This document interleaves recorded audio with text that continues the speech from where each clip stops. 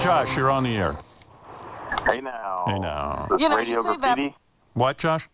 I said, is this Radio Graffiti? Radio Graffiti. Go ahead. I saw Flat Ronnie on NBC Primetime.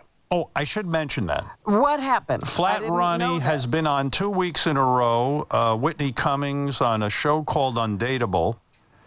And Whitney was making out with Flat Ronnie. And then Flat Ronnie, I didn't see this week's edition, but again, Flat Ronnie appeared. So there is a case where we sent the TV show Flat Ronnie, and Flat Ronnie now is one of the characters on the show. Wonderful. So Flat Ronnie's starting to show up, and we're going to give more people who can get Flat Ronnie in high-profile places. Okay? Thank you, Josh. And it actually made me watch the show. I'd never even seen or heard of it before, but They say the show went up in the ratings since Flat Ronnie started appearing. They do say that, Josh. You're not the only one. Wouldn't it be great if that actually happened and more people put on Flat Ronnie so that they could get ratings? Flat Ronnie will work anywhere. Thank you, Josh. yeah, have you heard about Making a Murderer on Netflix? Yes, everyone is talking about it. I watched a bit of it. am purposely not watching it because I don't want to be like everyone else.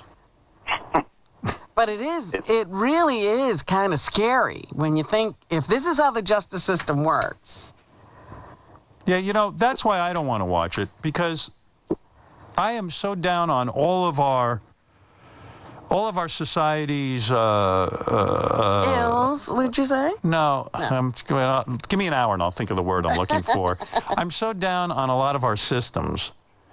You know, I used to believe in the judicial system until I read about all the guys who die from the death penalty who were innocent because people railroaded them. I used to believe in the political system until you read about all the corruption and people just buying the politicians. And then I used to, you know, it's just like one thing after another. And the older you get, the more disappointed you get. So if I watch that, then I'll really be pissed. Because these are real people. They exist and they are behind bars.